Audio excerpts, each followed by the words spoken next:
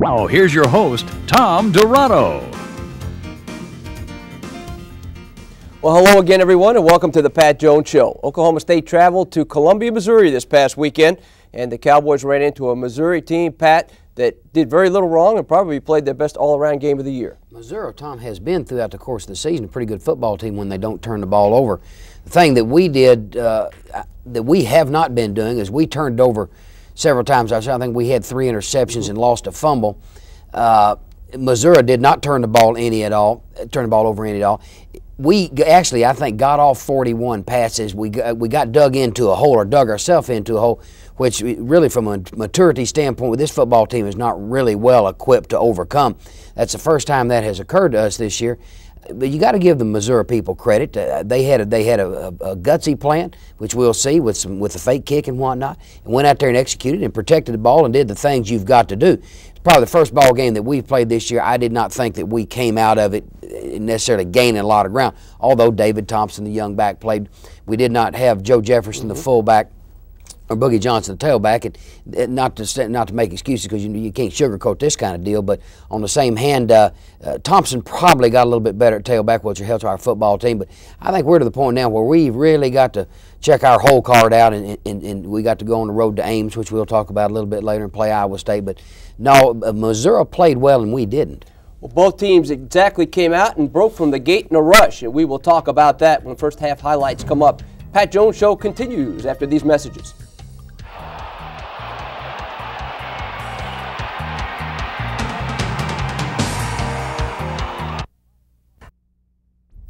Welcome back to the Pat Jones Show. And Pat, there was rain in the air on a homecoming day in Columbia, Missouri. Well, it did rain most of the afternoon off and on. Pretty good crowd here. There's enough tradition involving Missouri football and those things to have a good setting up there that I thought our guys really were anxious to play from a excited standpoint, something we had harped on all week long to try to make sure we didn't have an emotional hangover from that Thursday night close loss to Nebraska here a while back, and I think we were ready to play emotional. I don't think that was it. Defensively, we go out. They open with some little play action, some stuff that in all honesty, we kind of expected them to do. We're going to see here in a minute, I thought a very, very crucial play. Again, they dropped this one and set up a short yardage situation, and they try to run the draw. We play it well, knock them back, and they've got 4th down and 2 from about 35-yard line. Now, this is really gutsy right here. We had the guy accounted for with a return. You can see 95 there. Actually, that was his man that caught it. A very, very gutsy move on their part to take advantage of things. They get down on our end of the field, run the draw play, and bounce around. Big old Washington here had a very impressive first half. These sorts of things right here, we had a little stunt on back to the other side. They hit a crack. We had expected them to throw the ball virtually every down, and once they kind of got going, they've got a little bit of running game, probably more than we had anticipated. But once they kind of got us on our heels here, they throw a flat pass, and we don't have it defended very well. But they kind of got us reeling a little bit as far as them mixing up the run and the pass. And I think conversely, we're able to do some things running the ball that, in all honesty, we did not expect and did not think they could do. Well, yeah, from the standpoint of just literally surrendering right in here, we certainly didn't. Now, David Thompson, 28 in his first start. Boogie Johnson only played one play. He's got a knee banged up, and we did put him in once, and didn't look very good there. But and Joe Jefferson, the fullback, went in, so Spats did most of it. This is a little bit different wrinkle here as far as swinging Denson around and using him as the pitch man. Tony Jones on the option comes in and makes a decent run. We tried to go a little bit deep on him, and okay, got a flag going there, yeah. All right, here now quarterback draw with Tony, which is something we had added to. We continue to add a few things every week with him. We'd put a shuffle pass in, which we're going to see a little bit later on. The quarterback draw, which with his kind of running ability has got a chance. It helped us. This was really a pretty good looking effort. Here's a sneak on short yards. Pretty good effort on our part to drive the ball back down the length of the field. David Thompson on the sprint draw breaks the outside. Almost got loose down the sidelines. Nice looking run here. He's going to be a pretty good football player, I think, if he stays healthy. Here's the same play again. Thompson, probably the biggest positive that came out of this for us, in my opinion, was that Thompson got his first start. He got his first extended carries. He does fumble one later on here, which we've got to get better at. But from the standpoint of going and competing at this level and starting, he found out a few things by himself. To fake the reverse, try to throw to Denson down the middle. They had it covered well. Probably looked fortunate that wasn't intercepted. Okay, here's a shuffle pass right here to David Thompson. We get him loose in the open field again. One of our receivers kind of gets stuffed a little bit, or he might have scored here. Now we come out, run the sprint, draw to him again. Pretty good play. So we've moved around. Now we've got the option. Could not get the guy knocked down. Pitch it outside to David, and where it looked like we didn't have very much. Now it's 3rd down and about 3. We do put Boogie Johnson. I think his knee actually buckled on him or slipped. It's hard for me to tell. And they got the ball knocked loose. We recover it. Lawson Vaughn comes in, kicks a field goal, and we're behind 7-3. We bat this ball down. Funny game from the standpoint of, Tom, the big plays are what get us in trouble. Certainly, we played in spurts. I won't say well, but it wasn't like we took the ball and just literally ran right through us every play. Link Harden, 57. Big Washington had a very good first half. I think he's hurt and gone, but played pretty well for him. Okay, they come back. We've got them covered here. Handy does a good job of not throwing it into a crowd, and we get a sack. A lot of the stuff they threw early on was quick stuff, play action, these sorts of things. They were able to run the ball again and to keep us off balance, but okay, there's Gilden, Tyler Williams. Did you feel like momentum might have been restored at this point? Well, at this time you didn't sense anything real bad out there. We had stopped them. We're behind 7-3. We've got pretty good field position here. We're going to have the ball up around midfield. Now come back in, turn around and pitch it to Thompson again. You can see us running hard. So right now there's not any indication this thing's going to get way out of hand. Now this got us in probably. Tony scrambles around and throws. This is the first interception that he has thrown as a collegiate. Now this did get us in trouble at this point in time. So, okay, they throw out here and we miss a tackle and he makes a 1st down. They've got the ball in our end of the field. Hit a trap play on us. Again, they're doing a good job of mixing up the run and the pass. Here's a draw that they drop the ball and get it back. Now they come around and this was 3 plays later. Yeah, okay, they try to run the zone play, and we have it played at the point of attack, and Big Washington bounces to the outside, and we literally cannot get him down. 14-3. The interception gets us in trouble. We had the ball around midfield. At worst, you're going to punt them back down in there, and they're going to have a long way to go while we're still behind 7-3. Right. They played the option pretty well throughout the course of the afternoon. Here's the shuffle pass to Thompson again. He makes a nice run and comes up about a yard short of a 1st down. These are things that he'll continue to get better at. Tyner, really, with the exception of one punt in the 2nd half, I thought did a marvelous job. He hit the ball well throughout the course of the afternoon.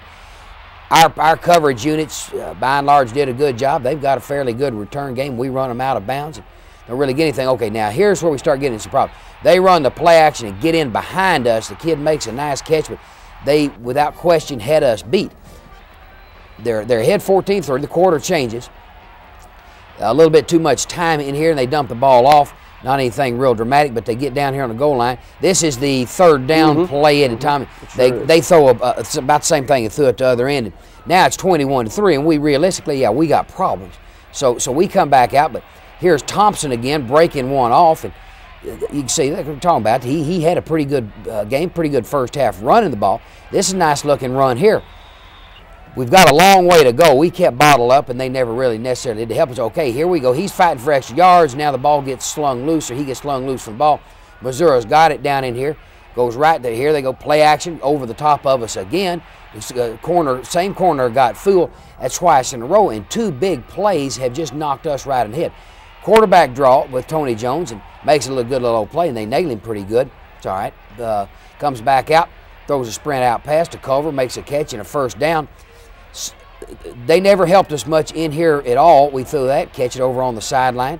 Got a little something going, but here we were going to go deep, and they backed off of us. Now Tony comes back out, makes a pretty good-looking scramble where he dumps the ball to Roger Franks.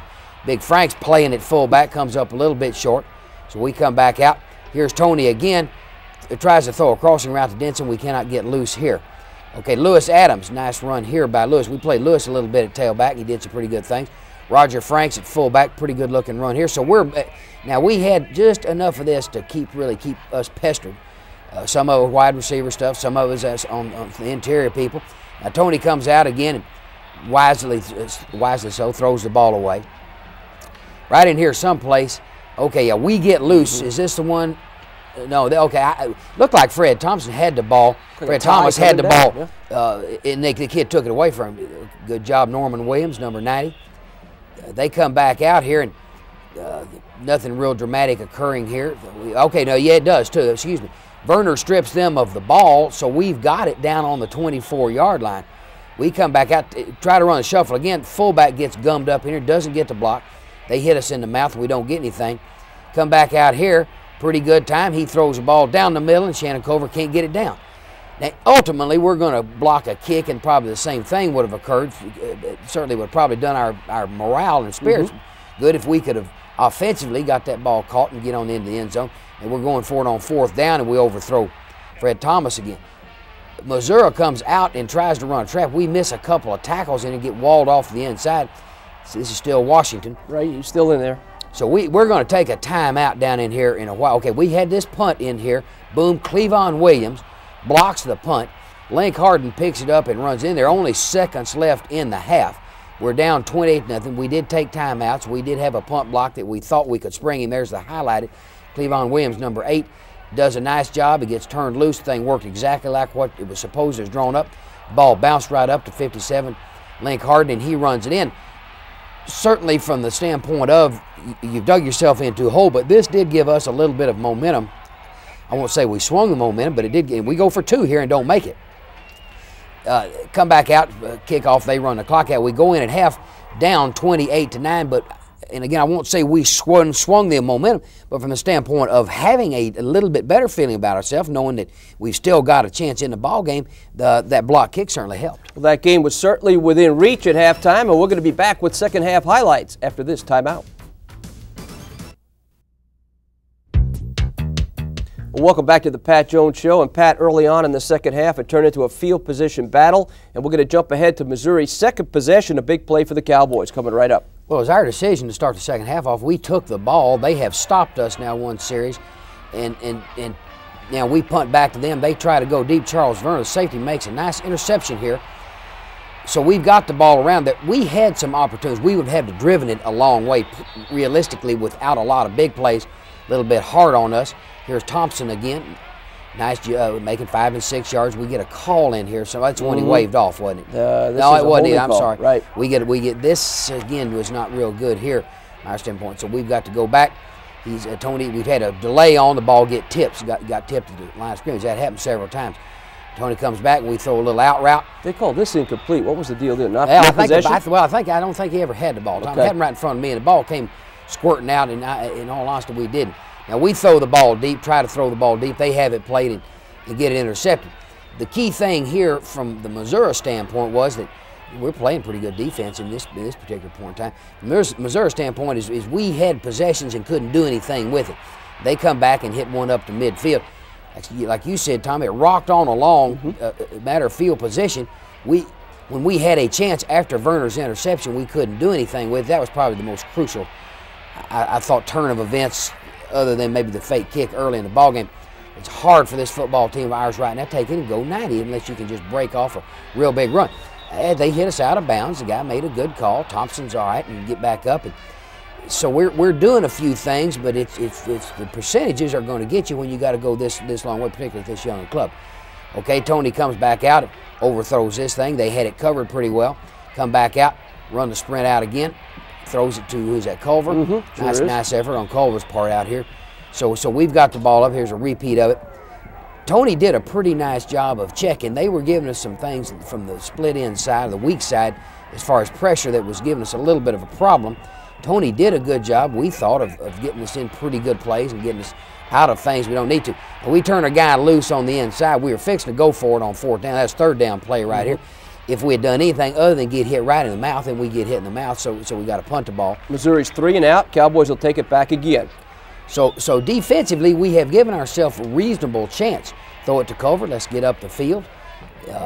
Come back out, run the fullback, hit a little bit of a crack, make a little bit of yards. Again, I thought under the circumstances, Spats and Roger Franks played pretty well.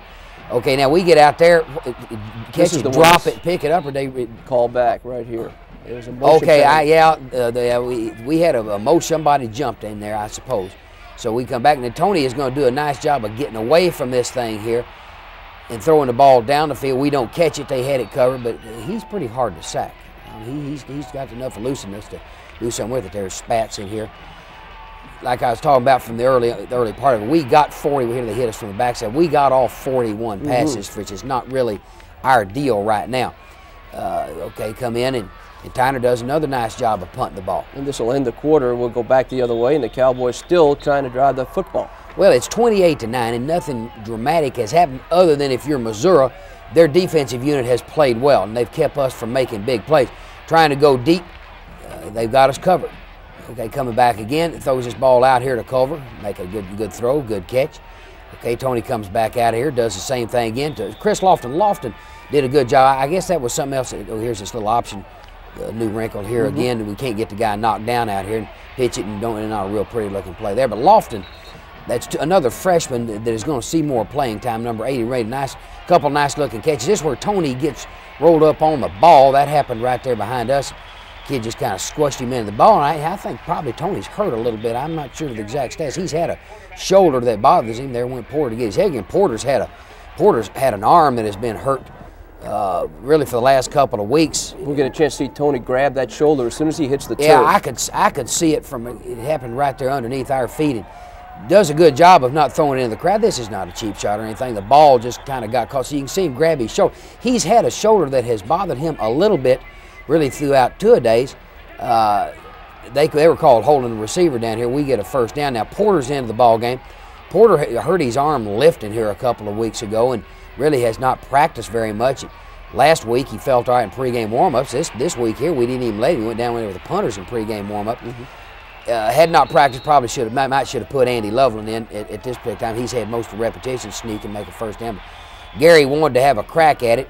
So we come back, and he makes a couple of pretty good-looking throws in here. This is nice. Chris Lofton, the freshman from Oklahoma City, who we're going to get in the ball game more, made a nice catch, good-looking catch here. Porter we try to go deep a couple of times. That was Fred Thomas right here. Throw a little flood out of Thompson. We can't get it down. That was one. If we could have caught and run off with it, and probably made some yards. Gary comes out here on the sprint. We try to go downtown again, overthrow Culver. Certainly we got to do some things to get the ball in the end zone quickly. So we come back out, try to do it again. They've got us covered. You got to give Missouri's people in the secondary credit. Games over with, there was a couple of meaningless scores real late, but you got to give Missouri's defense a lot of credit, particularly in the second half, because we could never really get anything going. Well, the game's over. That one's history, and the Cowboys hit the road again next weekend, travel to Ames, Iowa, and Iowa State. We'll talk about that game when we return to the Pat Jones Show.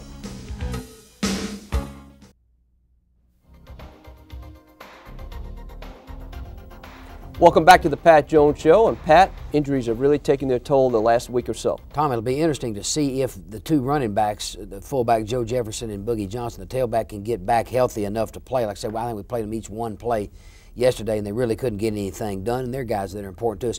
Now, the crucial thing to see is we might have two quarterbacks hurt. Tony Jones, I don't know the extent of it at this particular time as far as his shoulder. We might not have him for a while, don't know. And Porter's arm might preclude playing him. We could have to go to Andy Loveland and Mark Wilson. Not real sure at this particular point. Iowa State has had a number of quarterback injuries, so that'll get interesting there. As far as redefining or looking at other goals, you want to just say, hey, let's go try to win the next ball game, do whatever, which I think normally you do. Might have been my fault a little bit in addressing the squad as far as making sure they understood what was out there for them. It's going to be tough as far as getting to a bowl. The point I tried to make to them yesterday, and some of our better teams in other years, some very good football teams, have started out 0-2 in this league, have ended up 5-2. Actually, we had one bowl team that went to Blue Bonnet Bowl at 3-4 back in '83. So things can get done. Now, we certainly badly need to go to Ames and win. Then we start a 2-game home swing here. But that'll be a heck of a ball game up there. They're about in the same position we are. They desperately need to win one. We're sitting here at 3-3, 0-2 in the league, have got a chance to do something if we can get going. But main thrust with us is, hey, let's just have a great week. We got some things we got to reprove to ourselves, I think, defensively, I think toughness-wise, and let's just go out there and do it and see how tough we can be. I'm sure the youngsters and the coaches at Iowa State will feel the same way. And again, the bottom line is still time to get on a roll, and get into the latter part of the season. I tend to be goofy enough to think that we can go out and win 5 games in a row. Sure, you'd have to pull it off. It'd be fairly dramatic, but if you're going to do that, you got to win the first one. Because Iowa State, unexpected, you expect that when you go to Ames. Oh, yeah. It's again, we used to go up there late in the year. Hopefully, it won't get real bad weather, but I think it's homecoming up there. Is. They'll pull out certainly all the stops here. We need to try to win one on the road. Need to try to win one. Well, the Cowboys on the road next week against Iowa State. We're out of time for this show. Invite you back next week. For Pat Jones and Oklahoma State University, I'm Tom Dirato. See you next week.